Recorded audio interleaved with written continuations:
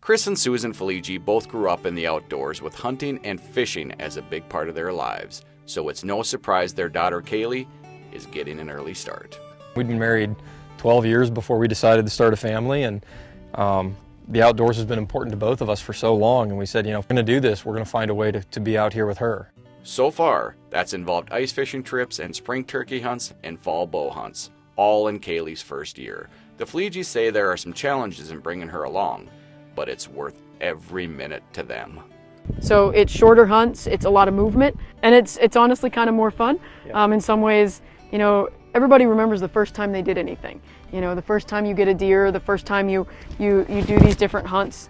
For us, it's like getting to do the first time all over again. As Chris and Susan hike in the Badlands looking for sharp-tailed grouse or mule deer buck, they feel it's a great experience for Kaylee. I think being outside, one, they say developmentally, it's one of the best things for a kid to do. I mean, we see there's books out there and there's lots of things about nature deficiencies. You know, from a health standpoint, from cognitive development, there's no better place for her.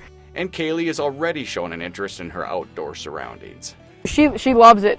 She's picked up on birds. She's been, for probably 2 months now, she notices birds pretty avidly, jumping out of bushes, things like that, flying in the sky.